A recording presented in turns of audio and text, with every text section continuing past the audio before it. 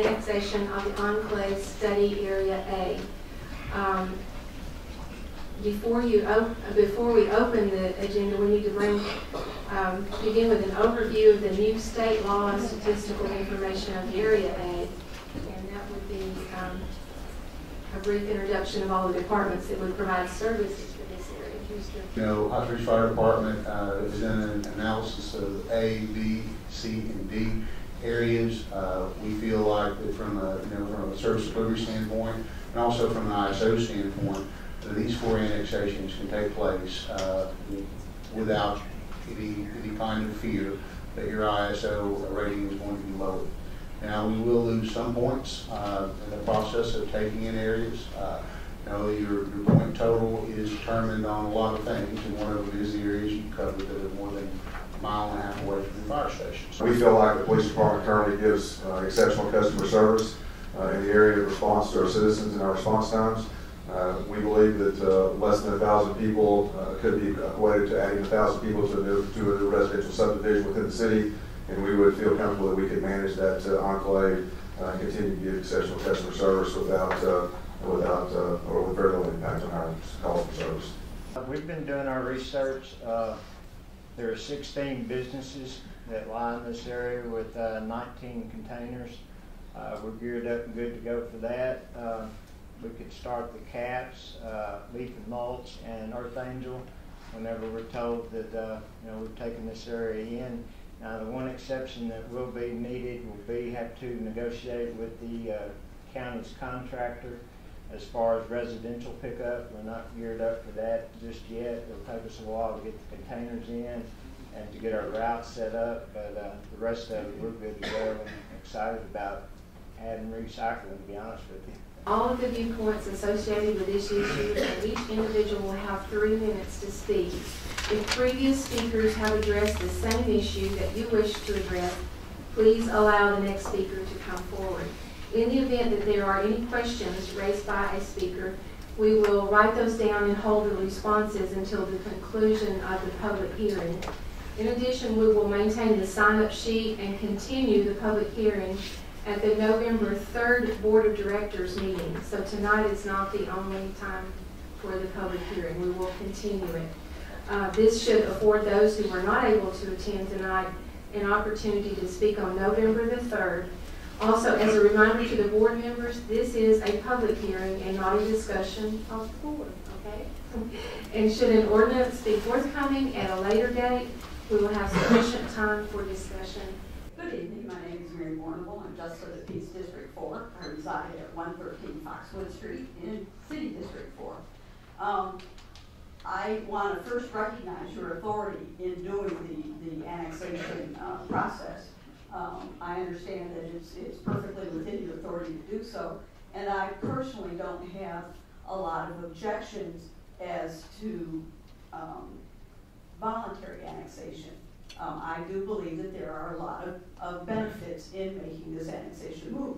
But I'd like to bring your attention to a meeting that the city and county conducted with the Planning Commission a little over a year ago. It was before some of you were sitting on the board. Director Pat McCabe and Karen Garcia were in attendance. And during that meeting, we had discussed these enclaves. And we had talked about prior attempts at annexation where we had voted and they failed to go through and that kind of thing. And we also discussed the pros and cons of involuntary annexation versus voluntary annexation. And we all kind of agreed at that meeting that the preferred way would be voluntary annexation and not use a heavy-handed ordinance to involuntarily annex these families from these enclaves. So what I would like to respectfully ask is that we reverse our method and choose not to do this action in this manner, and in fact go out the way we had discussed, go door to door if we have to, and convince the residents that you would like to annex in as to why it would be to their benefit, and do it as a voluntary basis. That's all I have to say. Thank you. Thank you.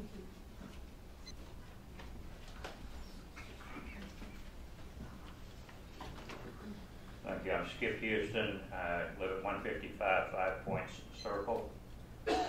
And my comments, I want to touch on 3 points. Number one, you may have a legal right, but I don't think you have a moral right to annex us without representation. Annexation without representation, or in other words, not letting those affected have a vote on this issue, is not acceptable. It is not in keeping with the basic principles that this country was founded on. The legislature, through a poorly conceived law, has given you the power to club us over the head and drag us into your city by force. But how is that fair? Wouldn't fairness dictate letting the people vote on this very important issue? I understand, of course, that you don't want to go that route because you know that the majority of us don't want to be annexed. Everybody here tonight, except perhaps 1 or 2 people, has appeared to speak out against this. Every time you've had us vote on it, we turned you down by big margins. In 1998, we won with about 63% of the vote, including the voters in the city. But now you have this power to accomplish your objectives without having to persuade anyone. Just use brute force. Frankly, this heavy-handed approach reminds me a little bit of a suitor who, having been spurned repeatedly by his love interest, finally just uses force to take what he wants. Is that now the Hot Springs way? Second, increasing the area and the number of people, and I've heard about possibly as many as 10 to 15% with all the enclaves. Increasing the area and number of people will increase the costs. There's no assurance the city can properly service that area and population increase. You're not getting very many businesses. This is mostly residential. This first area, I only know of 1 or 2 businesses in it. You're reducing, at least temporarily, until rates are adjusted or whatever, the water and sewer revenue. Is there a plan to set up a millage property tax, which can be done without a vote of the people to raise money for services eventually? That idea has been floated, maybe not seriously discussed here, but it's been floated around town. I dare say I could go down any number of streets in Hot Springs and find people who are not receiving full and adequate city services now, and yet you want to expand. And finally, I would suggest that you really don't want us in your city, taking in several thousand people, most of whom don't want to be a part of your city, and many of whom will adamantly oppose you at every political turn in election. Wouldn't seem to me to be a wise way to build a strong, cohesive city. I'm sure you feel that once we experience firsthand all the benefits of being a citizen of Hot Springs, it will enthusiastically change our minds. I sure wouldn't bet on that happening. I appreciate your time, but please leave us alone. Okay, I first off want to thank you for having a public hearing on this and for having another one on November 5th. I signed up against this, but I could be for it. Which is up to you. I can be your worst enemy, have been, or I can be your best friend, and which is up to you. As some of you know, the national press and media call me Bill Clinton's archenemy and nemesis. So if I will take on Bill Clinton, I will take on Hot Springs. In fact, I have. In 1998, 3 weeks before the election, I organized a countywide opposition to annexation. And we beat the hell out of that annexation effort, 63% to 37%. So, again, which approach, who I am, is up to you. Do we continue this war? Do I referendum you to death on these annexation efforts and on other important Hot Springs business, which I am fully capable of doing? Do I organize the county voters? Do I organize the volunteer fire departments as I did last time and make war on Hot Springs as you are making war on the county with this effort to force annexation? I attended the annexation meeting that Mary Barneville talked about a year ago. What has changed? At that time, the fire department chief, the police department said we cannot service one of these enclaves. Okay. Now, I want to switch to the positive. We can make peace. We can change our attitude. Hi, this is Carrie Bars with Arkansas Spectrum, and we're downtown Hot Springs, and we've just been into the meeting at the city, and I'd like to take a chance to introduce you to Mary Proct. And who are you here representing? I'm here as a member of the Lake Hamilton Fire and Rescue Board of Directors. What is your stance on what is happening right now with the annex? Well, Lake Hamilton's main concern is if the annexation goes through, it's loss of potential revenue from membership that we receive. Yes. We could lose possibly 10% of our membership with the Enclave A study, and possibly up to over $120,000 if Enclave B goes through. But tonight it's just the Enclave A is what Yes, they're talking about tonight it's just the A. That's our main concern. We have an obligation to serve, which we will do, but our main concern is loss of revenue for from our members. Well, if it does go through, the annex does go through, and you lose that revenue, but you're still saying that you're going to still service those. Correct. How will you do that? We just do it the best we can. Our fire station number 1 is in the Study A on Birchwood Bay Drive. That's why we were here tonight, because of that. It will still be our fire station 1, and we will service that area. That's what our fire departments do. Well, with that being said, will you be here in the November meeting? I might be, or another representative of the board definitely probably will be here. And that was November the 5th? 3rd, I believe. November the 3rd. Yes. And the next city meeting. Thank you so much. No we appreciate problem. your interview. Thank you.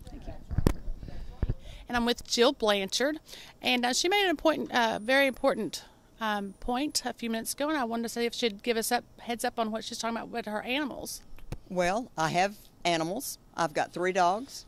We have 2 acres, and if I choose to, I can let them out. I don't. We have our yard is fenced in.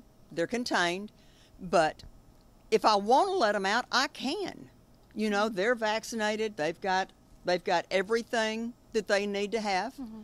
If I wanted a laying hen and a rooster, I could have it. Right. But if they annex me in, that means I can't have it. So when you chose your property to live there, I wanted to be that property out of the city limits. so you could have your animals. And it was big enough for everything that I wanted.